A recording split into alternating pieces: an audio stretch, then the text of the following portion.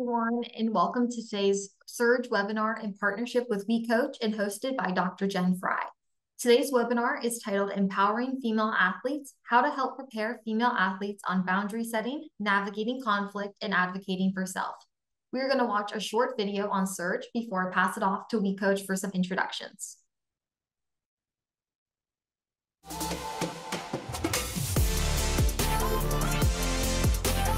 As a Surge member, you'll unlock access to resources that build confidence, motivation, and mental well-being to empower girls to stay in the game today and pave the way for their future success. Up your game with free professional development and curriculum resources for coaches and athletes. Foster community and connection with VIP access to girls' sporting events, coaching forums, giveaways, and workshops hosted by industry-leading partners. Make waves with exclusive Surge branding packages, designs, and apparel. Recognize and celebrate with special awards like Team of the Season and Athlete of the Season to uplift and honor your female athletes. Unlock exclusive offers, including new product sneak peeks, promos, and member-only Surge stores. Fresh content designed to empower female athletes will be added to the platform every month. So, together, we can help power girls forward.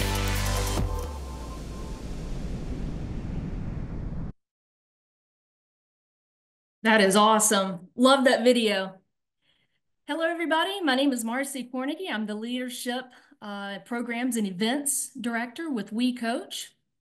And if this is the first time that you have heard of WeCOACH or know anything about WeCOACH, we are a nonprofit membership organization. We're dedicated to recruiting, advancing, and retaining women coaches in all sports and levels. And we do that through year-round professional growth and leadership development programs and special collaborations just like this with Surge and BSN Sports. We offer individual and group memberships, which can all be found on our website at wecoachsports.org. And also through our programs and events, I'm going to drop in the chat box where you can go and check out some of our upcoming events. We appreciate this collaboration and the vision from BSN Sports to have Surge and the opportunity to partner with them to help power girls and women forward and bring critical topics like the topics you're going to have today with Dr. Fry directly to you. Our next collaboration actually will be January 22nd at the same time with Betsy Butterick. But without further ado, it is my pleasure to introduce to you Dr. Jen Fry. And Jen Fry is no stranger to our WeCOACH community. She's a graduate of the very first class of the Women Coaches Academy. That's 21 years ago. You do the math. I'm not going to say a word. Don't come off mute. Marcy. Hey, friend, that means that you know things, and we're excited about listening to what you have to say today. But that was 21 years ago, back when they stayed in dorm rooms and ate cafeteria food. And on this Friday, if we have any collegiate coaches in this space, we will be dropping applications for the 54th class. So there have been 54 classes since you, Jen Fry. You are a trusted friend to WeCOACH and a member benefit partner, and you've served on Academy faculty for years, including our Youth and High School Coaches Academy, countless panels, and it's good to be able to call you friend and have you a friend of our organization too. You're a tremendous ambassador for the work we do, and we certainly appreciate you. She's going to tell a little bit about what she does, her background in sport and coaching, her entrepreneurial ventures, but I want to take 2 more seconds to provide just a few short tricks, tips on how to get the absolute most out of this session. I've heard Jen speak many, many times, so you need to stop what you're doing. I'm going to be super blunt. You need to stop what it is you're doing. You need to be completely 100% locked in, because she's going to drop nuggets that are going to blow your mind that you already think you might know, but you don't really know, but you need to know because you need to move forward on it and take action. So pay attention. You don't want to miss every other word. Be all in. She's going to engage with you. She's going to have that conversation. She's going to have some thoughtful activities or invite you to speak. So take advantage of that opportunity. Be ready to receive feedback and ask the hard questions. She's going to give you the hard answers. And we are also going to be giving away some engagement gifts. So it's going to pay off to engage as much as you can. With that, I'm going to completely turn it over to you. Thank you. I appreciate you, Marcy. You're the homie. I thank you. Oh, you're on mute, Zach. Thank you. I haven't made that mistake in a minute, but thank you so much, Marcy, and everyone for joining us today. My name is Saxton Miller, and I work here at BSN Sports on the Surge team, so get to work with a lot of awesome women, people every day. So Dr. Jen Fry, why don't we go ahead and get right into it? To start us off, could you share a bit about yourself and your background? Absolutely. First, I just want to say thank you to WeCOACH. Literally, even though Marcy said how long I've been involved, it's been 21 years. I was in the very first cohort. And the thing I will tell anyone who's listening on here, just apply this stuff. You never know if you'll get in. I was the baby of the group, and I just applied and got in. So if there's things you want to do, please just apply, because you never know how it'll affect you in 21 years. So apply to everything possible. WeCOACH is a phenomenal organization. If you are a coach, please apply to the cohorts, because you will learn not only so much information, but you will gain an amazing group of trusted friends. And that's the key thing, is WeCOACH, the network, the alumni is wonderful. So you have to apply to that. So to kind of give you an idea of who I am is, I come from college athletics. I was a college volleyball coach for about 15 years. I coached all over the world. I coached at Norfolk State. I coached at Washington State. I coached at Illinois. We played for a national championship. If there's anyone from UCLA, I don't like you because we lost to you. So if you're on the call and you're from UCLA, I'm gonna hunt you down. Just gonna say that. I'll hunt you down like an animal. So when I was at Elon is where I started to see the space between race and sport. And I thought that we were not giving our coaches, our athletes, the skills that they needed. We tend in conferences to do a lot of X's and O's and strategy and stuff of that nature, and not a lot of the holistic aspect. And I thought that that was really needed, because I come from being a coach, and I think about the skills I was supremely lacking that I wish I had at that age. I was 27, and there were so many skills, human skills I didn't have, that I wish that I did have. And that's why I decided to be a speaker. And then I went to Michigan State and got my PhD in sports geography. I'm probably one of the only sport geographers in the world. And then in 2022, when I finished my PhD, I was like, why not start a tech company? Of course. So I decided to start a tech company called Corridor, and we help with group movement. So if you think about whenever you do team travel or tournament travel, usually it's text message, email, a lot of chaos. We put it all into one app. It's easy, accessible, one source of truth. Very cool. And I know you also have a passion for working in the conflict space. Yeah. Many people tried to steer you away from that. So what really sparked your passion to get into that field? In fact, also, let me shout out BSM Surge. Amazing footage, amazing what y'all do, Sax. I'm so excited to have this conversation with you. So I would probably say what really prompted me to get into the conflict space is I realized it's a space that coaches and athletes are, when I tell you ill-equipped, completely ill-equipped to work in. And it is affecting the daily life of coaches, the daily life of athletes. I think about how many problems coaches from youth sports, college sports, club sports, AAU are having problems with parents. There's just the lack of communication, which is then causing conflict. Our athletes don't know how to advocate for themselves. The coaches don't know how to handle athletes advocating for themselves. So it's consistent, really butting heads.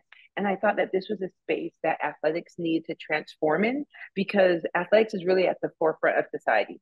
Think about how much stuff athletics leads with: clothing, music, moves, whatever it is. And so why can't we be at the forefront of how do we teach conflict skills to coaches, administrators, for them to role model, but also to the young people that we're helping develop, so that they can understand how to fiercely self-advocate, how to have a voice, how to set boundaries, how to say no. Because as we're helping them grow as humans, when they go from younger sports, high school to college, they have got to understand how to self-advocate for themselves. They've got to understand how to have those really tough conversations without the parent consistently leading the way. They have to.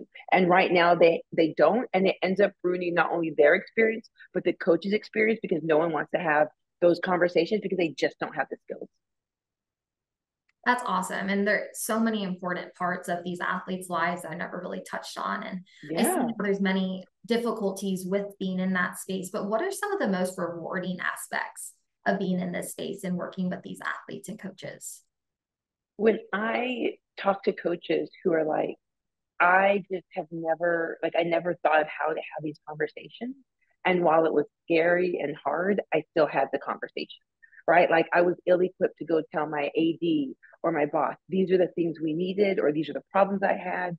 But at least I understand the hardness of the situation and am willing to do it. I think a lot of people, when they talk about conflict, sometimes they think of conflict like big C conflict, like verbal altercations and fights versus thinking about small c conflict, which is just advocating for themselves. Or, I mean, how many times do volleyball coaches have to have arguments about court space when basketball starts? How to advocate for yourself and say, no, we still are in season. We're about to go to postseason. This is our court. And so, really, the kind of understanding that they're like, I know how to advocate for myself. Also, I think what I love about this is when I see athletes who come up to me and they're like, I am going to therapy. I'm only dating people that are going to therapy because then we can have these conversations on the same plane, right? I'm able to advocate for myself. I am going home for Thanksgiving and I have an idea of what I'm going to say to my parents, even though it's going to be hard. I am rethinking how I communicate during conflict in relationships. So, all that stuff I love because conflict is a mental health issue. The better you are at conflict, the better your mental health is. Because think about whenever you have a conflict, like even a small C conflict with someone, how you ruminate in your head over and over and over again about it. And so for me, it's giving them the help that they maybe didn't realize they needed, but is really changing their life. That's great. And why is it particularly important for female athletes to learn about setting boundaries and handling this conflict in their life? Oh my gosh, because I've seen so many female athletes put themselves in really bad positions because they're afraid of conflict. They've been in locations that are dangerous. They have been in dangerous places related to their body being touched. They've been in just such bad places because they're afraid to say no. They don't want to hurt someone's feelings. They don't want to make their friends mad. I mean, anyone in the chat, you can probably think about it. The last time you were talking to one of your athletes who made a bad decision, you're like, but you knew it was a bad decision, like where you were at and what was going on. And they're like, yeah, but I just didn't want to make my friend mad. I just didn't want Marcy to be upset with me. And it's like, but you knew it was a harmful thing. I know. And so it's that aspect of they need to understand it's okay to make people upset. It's okay to say no. It's okay to leave. It's okay to put yourself first. And I want more women to understand that, especially at younger ages, because if we can teach them at the younger ages to fiercely advocate for themselves, we're going to make some badass females. And we have to understand that is that we have to get used to how they self advocate and to teach them how to do that because we don't come out of the womb knowing how to really self advocate for self. And so sometimes it can look a little ugly when they're doing it. They might get a little angrier, they might have some tears. And how do we help them navigate that so that when it comes time to really do it, when maybe they are in college and they have to advocate for their grade or their boss, they have to advocate for higher pay, they have at least built the skill. And we have to remember that us as coaches are kind of their self advocacy guinea pigs because they have to learn how to do it. And if we're teaching them how to be holistic humans, we have to be able to take that on. Because I think sometimes coaches don't like it when athletes say no or question them. But if we're going to teach them how to advocate, they have to learn how to ask questions. They have to learn how to ask good questions and stand up for themselves. And that's why it's a two-way street with coaches and athletes. Athletes have to understand how to self-advocate, and coaches have to teach athletes how to advocate, but also coaches have to teach themselves how to emotionally regulate when coaches are learning how when athletes are learning how to advocate or set boundaries. Because us as coaches, right, it's kind of like when you have a kid, you want your kid to say no to everyone except for you, right? We want our athletes to advocate for themselves fiercely except to us. And we have to understand that part of the training of self-advocacy is they're using us as a guinea pig to figure out what the words are, how does it feel, like what do I do, what do I say. They have to learn how to do that. And just like they're learning their skill of throwing, catching, hitting, they have to learn this skill as well. I love that. And I love how you talked about, saying no. And, you hear a lot of young females describe themselves as being a people pleaser or Yes. having a lot on their plate because they don't say no. Yes. So why in today's society, especially, and with everything going on, why is it so hard for women, especially, to say no and stand up for themselves in that way? Are there different vital aspects that weigh on them more? That is such a beautiful question. And also, if y'all are listening and you have any questions, throw them in the chat right now. If it's something that we can feed into the chat, I'll stop and we'll talk about it, or we can end it. But I really want to make sure that you are leaving not having a question. So you can message me, DM it, whatever it is. But please, please use this time to ask questions. Oh my God, that's such a good question. I will tell you this. I tell people not to waste their peer pressure on me. I say, don't waste your peer pressure on me. Because I'm not going to do it. Like when I say no, baby, you can go talk to that wall, because to me, waste your peer pressure. Go try and do that to someone else. But also, I'm 44, and I've had to build that up, because many times you don't want to hurt people's feelings, and people grow up seeing people pleasers, right? It's not like you just pop out of the womb and you're a people pleaser. You see your family members role model people pleasing all the time, putting themselves behind every single person. But like, there's this Instagram post from years ago, and it was like, I hope that when I pass away, no one ever talks about how I put them in front of me. Like, I hope that they never do that. That like Jen put everyone else in front of her. I hope no one ever says that. Never, ever, ever. Because I want that to be the furthest from the truth. Because when you consistently put people in front of you, you are living with such resentment all the time, hot resentment all the time. You're mad all the time. And the problem is, I think society has this expectation that women always say yes, that women always put everyone in front of themselves. Their kids have to be in front of themselves, always. I think about whenever a mom misses a tournament to go on a girls' weekend. How could you miss your kid's tournament? To go for yourself? And it's like this huge no-no that you're expected to be at every practice, every tournament, everything for everyone else.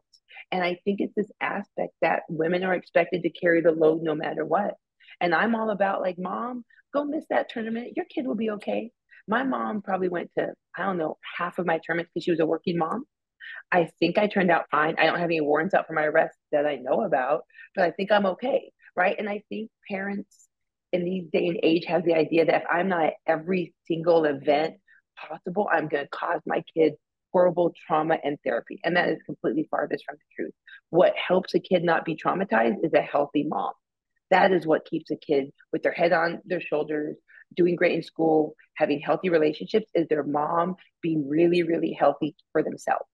And so I think that's just in society how we're taught, because what it is that when you say no to those societal pressures, you're deemed to be a bad woman. And that's the thing that people have to get over, is being like, oh my God, you're not going to go do this? No. Are you sure? Yes, I'm 100% sure. Like, I think about when my ex, he was supposed to get like a hotel room for a wedding, and he didn't. And I was like, I'm not going if you're not getting the hotel room. And one of my friends was like, well, what if he's upset you're not going? And I'm like, then that's his fault. Like, he should have done his job. And so it is hard. I will never say it's not hard to buck against society. And once you realize that you are the most important person in this situation, because the healthier you are, the healthier other people are going to be around you, you start to be okay with people being like, you're going to be missing that tournament? Yes, I am. And I'll have a drink for you, right? Because that's how you're healthy, is that you learn to set those boundaries and say no. Because the earlier you can do it, the easier it gets. When you've allowed someone to do stuff for a long time and then you set the boundary, that's when there's a lot of problems, because they're not used to the boundary. But once you set it and you're like, hey, I'm setting this, they might bump up against it a few times, but then they fall back. Awesome. And mom shamers are real. Like, you think it's just the kids who have to go through, the pressures from their peers, but you don't realize like your parents are also facing some of the pressures too. And those are just getting modeled back to the kids. Yep. So it's a vicious cycle. We actually got, I know you followed up on that, but so we can wait for a response on the chat. We'll keep an eye on That'd be that perfect. one. Yeah. But why are setting boundaries so hard, both on and off the field? Like, is it only because of peers will look down, or are there tools to help kind of set those boundaries in advance? Because I just feel like it's a very recurring issue, and people, don't respect the boundaries initially, and then, you might feel like you just kind of let your guards down now. You feel like your boundaries didn't get respected once, so why would they get respected a second time? Is there a way to stay resilient in setting those boundaries? So I think the problem is that people assume that the first time a boundary is set, that it should be automatically met, especially with people that are habitual line steppers, right? The people that can consistently step over the line. And the problem is that somebody will set a boundary, they'll say, Saxon, if you keep talking to that way, I'll leave. And so Saxon says something, and then it's like, see, I tried to set a boundary and it didn't work. You have to keep setting it, right? Just think about like a little kid who, hey, no, you can't touch the outlet. You can't touch the outlet. And you have to be prepared to keep saying your boundary. And that's the key, is that some people will try and wear your boundary down. And you also have to think about the people you interact with. Are those people that you want to interact with if they consistently try and push your boundaries? Because that's another thing. It's not just setting the boundary, it's really the people that respect it or the people who don't. And you have to be able to think about that. Like, hey, Saxon, I've told you, I don't know, 20 times, please do not call me after 10 p.m. It will wake up the baby. Please do not call me. And you said, if you call me, I will not answer. And I will keep not answering. So please do not call me after 9 or 10. And so the thing about it is that you have to be able to understand that the boundary is what you're going to do, not what someone else is going to do. Versus saying, Saxon, stop cussing at me. That's not a boundary. A boundary is, Saxon, if you keep cussing at me, I will not be having this conversation. So it's really what you're going to do. And I think that's where kind of the boundary part is misunderstood. It's what are you going to do if the boundary is broken, not what the other person is doing. And so thinking about that, like I had a friend who was going to go watch her brother play basketball. And the other friend that was going to go with her was like 30 minutes late. I was like, holy crap. And I said, well, why don't you go leave and go to the basketball game? And she was like, well, he's on his way. He's on his way. And I was like, but you want to go. I know, but he's on his way. And so a boundary for her would have been, if you don't show up by this time, I'm leaving. I understand you're on your way, but we agreed on this time. I can give you a 5-minute buffer, but if you're this late, I will be leaving. And you leave. Because what I tend to see is people will put another person being on their way instead of them just going. And that on the way overrides them wanting to go do the thing. And I was like, but you're going to miss like 30 minutes of your brother playing. I know, but he's on his way. Baby, I don't care if you're on your way from Africa. If we agreed on a time, I'm leaving because I'm more important with that. And sometimes people in that situation will be like, but they drove to come and see you, but they were late and they didn't respect my time, right? I get to have my time respected. That's a boundary. And so that's one thing about it is that having that understanding of what boundaries are. What are you going to do? My boundary is not when you get here yelling and crying. My boundary is if you are late, I will leave. And then next time you get to decide, what do we do? Are you going to be on time? I have a best friend who is habitually late. Like when I say late with a capital cursive L.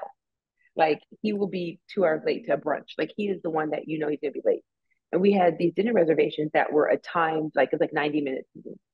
And he was like 30 minutes late. And I told him, I said, Marlon, if you're going to be late like that again, I will not invite you. I'm not saying we won't hang out, but I will not invite you if you're going to be that late. Like we can't enjoy it. And ever since then, he's on time to that at least. Anything else, he's late, but that he's on time. And so it's hard when people bounce up against your boundaries. It's difficult to set them when maybe you're first starting and you're gathering your words of what do I say? How do I do this? But understanding that everyone's learning in that moment. And someone can say, well, you didn't care I was late last time. You're right, I didn't, but now it's important. And you're able to talk about it. Because I think sometimes someone will be like, well, that didn't matter. No, you can be honest and say, you're right. I didn't care that time, but this time I do. And I want you to be early so that we can go through this together. But if you don't, I'm not going to wait for you. Yeah, like loyalty to someone doesn't necessarily mean it should override your own personal boundary. That, yes. Like you can 100%. still have friends and be respectful of their needs too, but you shouldn't also be sacrificing your own boundaries, your own morals, your own crossing your own lines Yes. for someone else. And sexist, but the problem is that's what we're taught as women, that we sacrifice everything for everyone else. And if you don't, you're in the wrong. What? You didn't wait for John? He was on the way. I know he, and they'll be like, I know he was 50 minutes late, but he was on the way. What? Yeah. Like, and like people will acknowledge, like, I know he did all these bad things. I know she did all these bad things, but they were on the way. But right, all these buts to make it your fault. And it's like, no, I'm not taking that. You can butt Oh, somewhere yeah. else. No, I mean, as a female in my early 20s, I hear all the excuses. I do. I hear all the excuses of why you should still be doing this for that person or Mm-hmm. why this person deserves a second chance. And it's understanding, and that's, why I'm so happy to be participating, in this conversation because it's something that the earlier you learn, the easier it gets to, Mm-hmm. stand your ground Yeah. in different settings as well, not just with your peers. We did also get a follow up from Janet in our comments. She asked, "Is it easier to teach advocacy in the moment, or are there certain skills that can help kids learn to be advocates for themselves?" Yeah, that's a good question. So I think the first thing is getting the kids to use their words. And so what I mean by that is if an athlete wants to do something, they'll be like, I'm fine. I'm fine. We're not doing that. Like we're not, I want you to use your words. What is it you need? And we don't allow them to be passive aggressive. Oh, I just wish. No, what is it you need? When you tell me what you need, we can talk about it.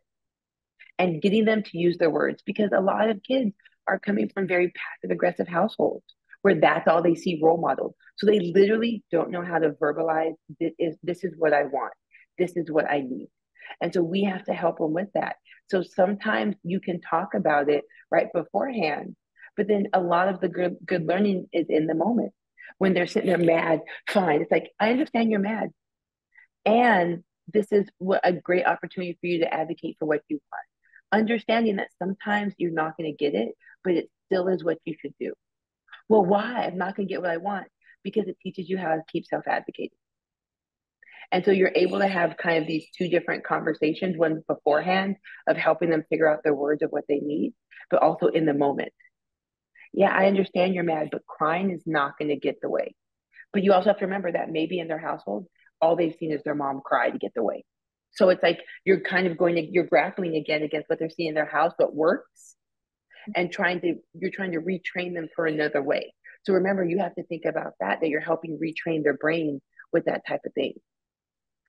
And we did get another question from Stacy, and I really, really like this one, especially thinking in terms of athlete and coach.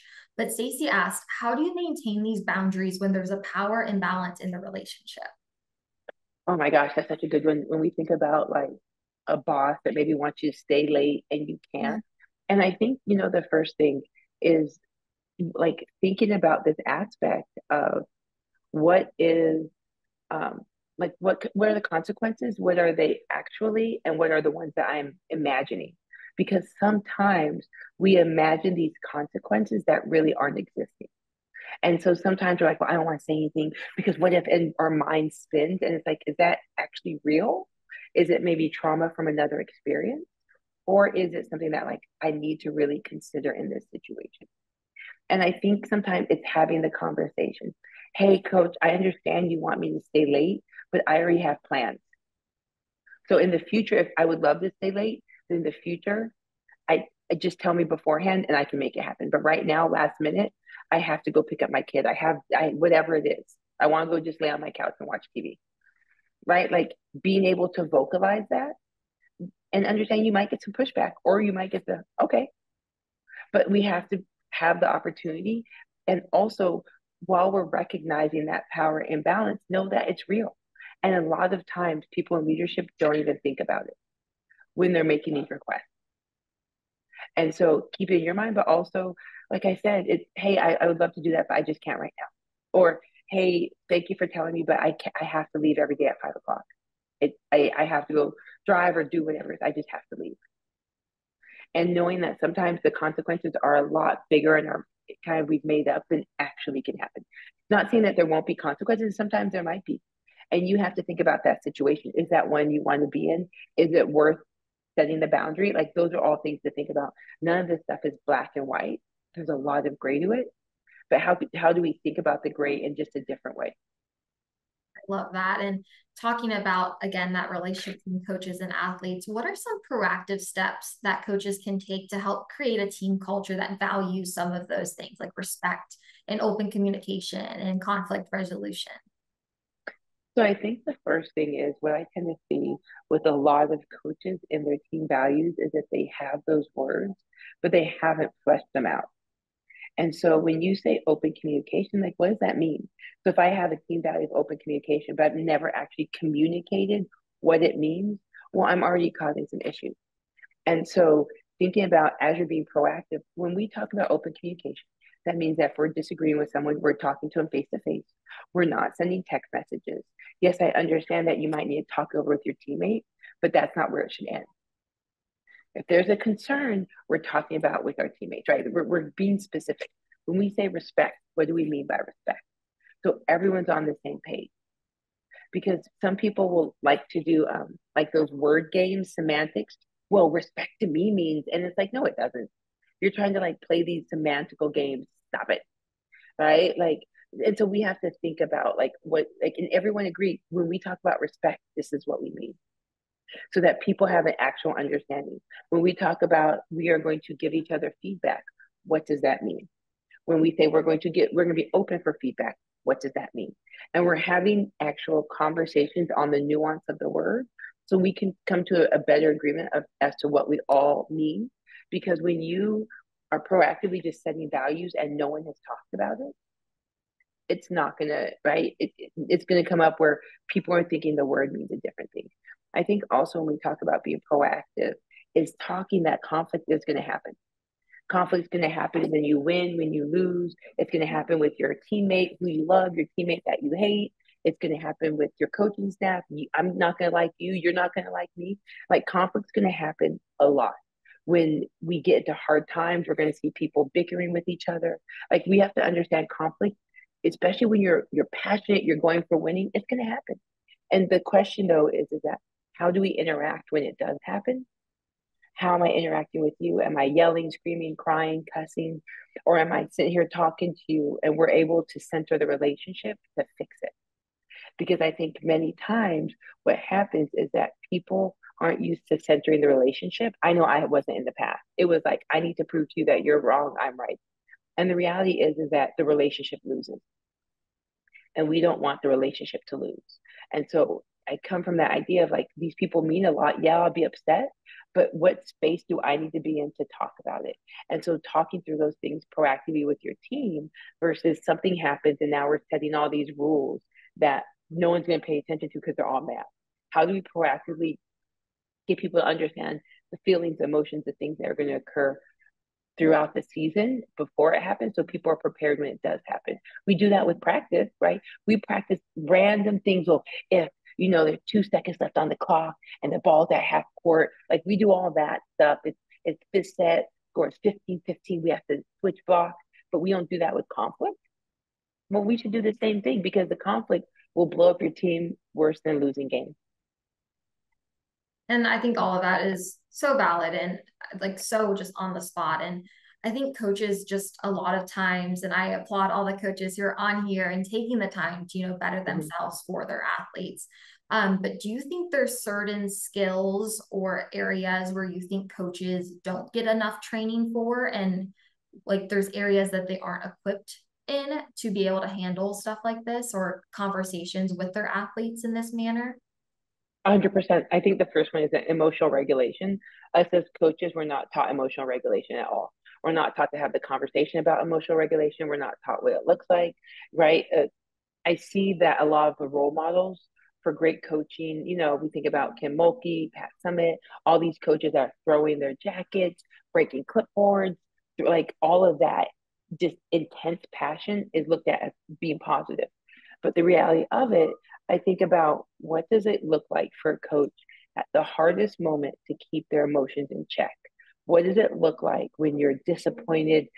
You're losing by 30 in the championship game, which you should have crushed them, right? Whatever it is, the hardest, hurt, angriest moment that you're able to keep your emotions. I think about when I was at Illinois and we're playing UCLA and we're losing, and Kevin Hamburg, who's now at Stanford, like he was so emotionally regulated, you would have never thought what was happening was happening. It's not saying he wasn't passionate, he wasn't upset, but he was able to keep his emotions, because I don't think how many coaches understand how directly their emotions affect their athletes, directly affected.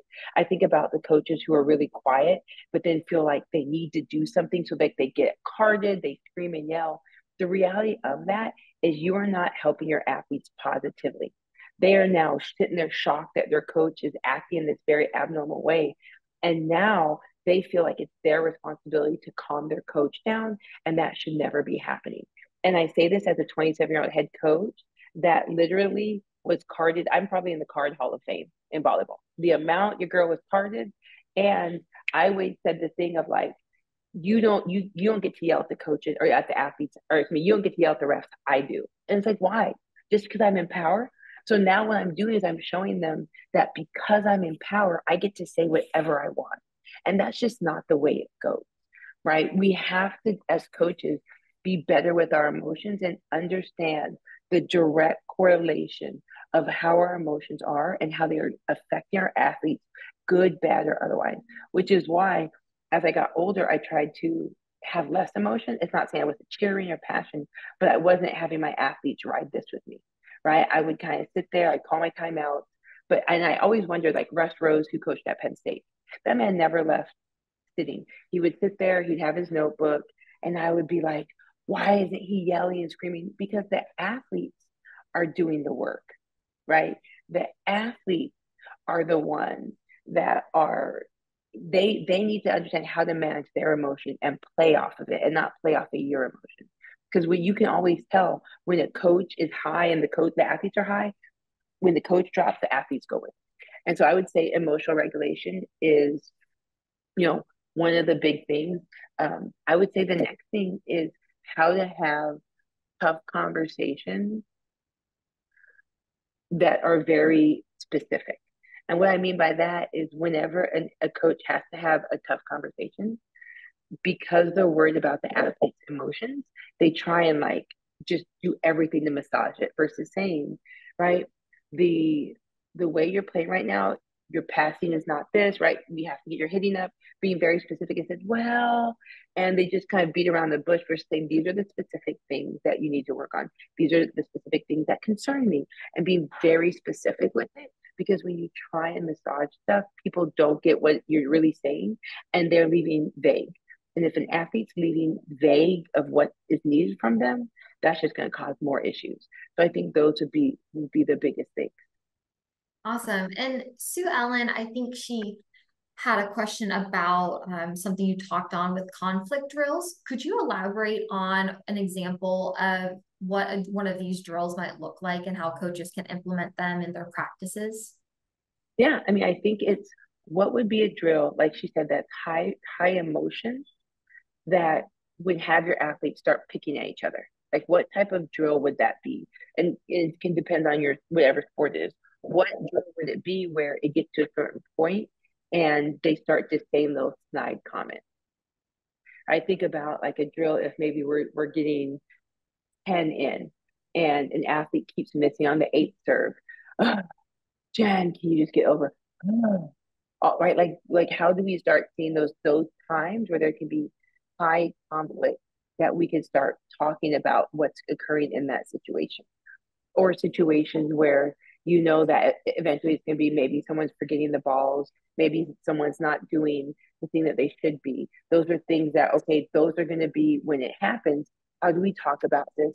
How do we say who needs to do that, right? Like, okay, we know the first years have to get the ball and they leave them again. Instead of it being, first years, you need to get the ball. Instead, it could be like, hey, this is your responsibility. Can you all please set up a plan of who's going to get the balls each day? And we're being more specific versus, oh God, first years, you all keep bringing the balls. And then like start like doing that, like nipping. No, instead, This is your responsibility. We have helped you, but you all need to have a plan of how you're going to manage it, because that's the stuff that gets small c to big C conflict, right? The people keep forgetting the ball, keep forgetting. No one really addresses it. They like kind of whine, but no one addresses it. And then it gets to be worse and worse. And so how can we, those small things, do we start talking about before they become big things? Awesome. And I think we have time for two more questions I want to get to. And one of the second to last ones was, how can coaches involve parents in supporting their daughters and developing essential life skills like setting boundaries and managing conflict? A lot of the things we talked about today. I think it's having a meeting at the beginning of season. And the meeting, not just talking about this is what the schedule is going to be, but like, no, your kid might not play the time they want, the position they want. They might not. And it's going to be really hard for them. And they're going to come home crying. They're going to do all this. My hope is that you're not going to immediately call me and why isn't my kid, doing all this, that you're going to take a step back and talk to them. Because I remember when I would do that, my mom would be like, have you talked to the coach? No? Okay, well, talk to the coach, right? And a lot of times it's the parents want to step over. Well, because I'm in this volleyball mom group, and the amount of moms that want to jump over the kid to go talk to the parent, to go talk to the coaches is unacceptable. And that's a training. And to tell the parent, I understand you were going to be worried about your child. It makes sense. But this is how we have the interaction. Your athlete comes and talks to me. If they don't like that, then we'll schedule a conversation with the athlete and the parent. Because what happens is that many times the kid is saying 10% of what's really going on. The parent takes the 10% of 100%, jumps over and talks to the coach. And then it's like, oh, I didn't know that. Oh. And so it's really like having the parents understand there are going to be times where you are so mad that your little Jimmy did not play. And you're going to want to come and march up to me after the game. Please do not do that. Like acknowledging the emotions and saying, do not do that. I will not talk to you 100%. Because it is Betty Ann. It's absolutely a partnership.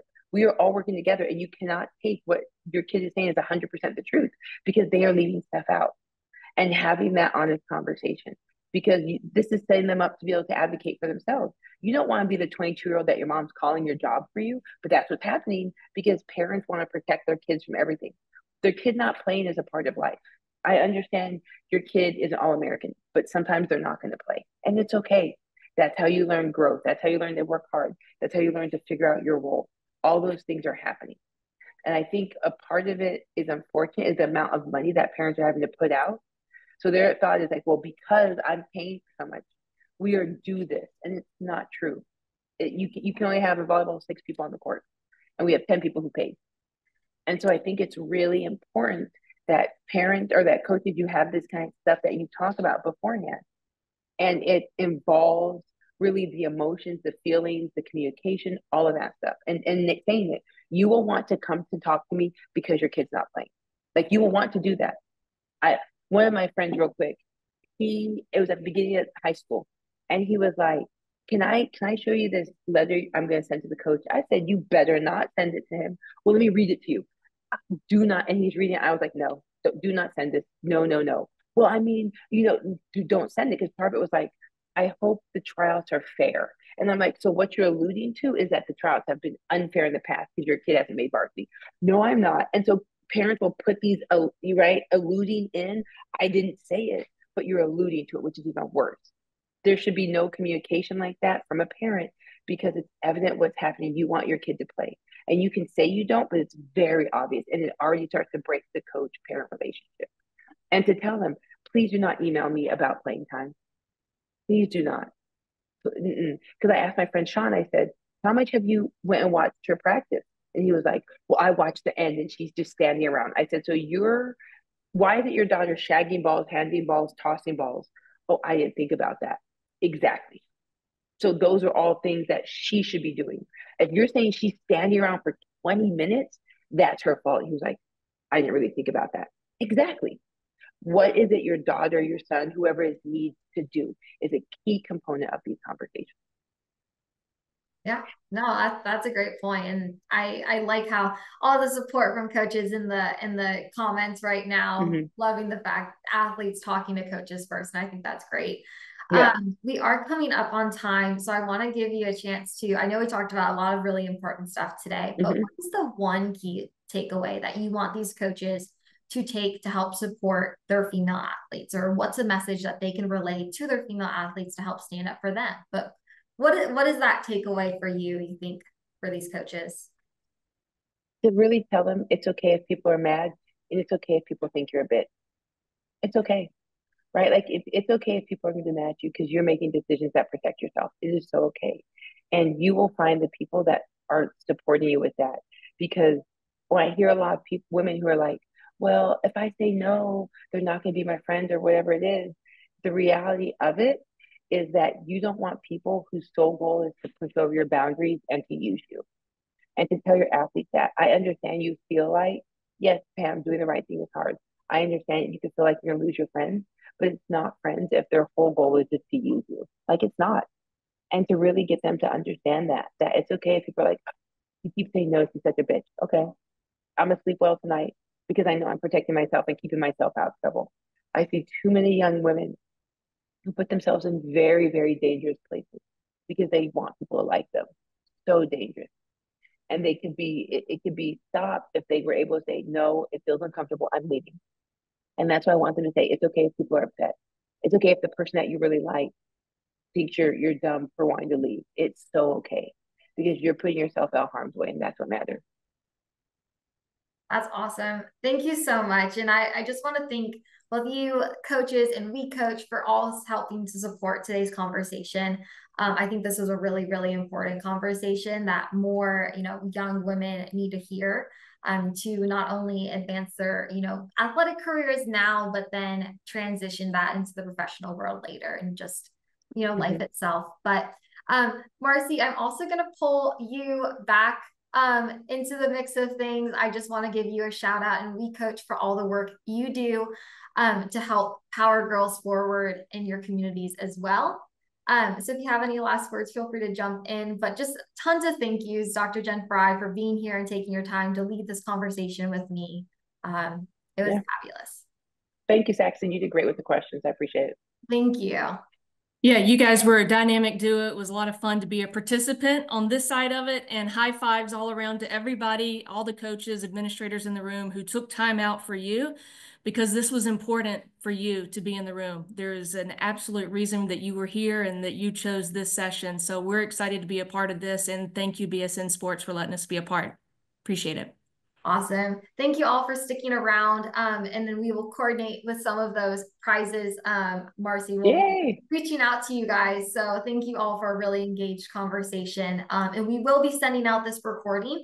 So if you have anyone else you would like to share and loop into this conversation, you will have that recording at your disposal sometime within the week. So keep an eye out on your emails and we'll get to that to you guys shortly. But thank you all very much for participating today, and we hope to talk to you soon. Bye, friends. Bye, all.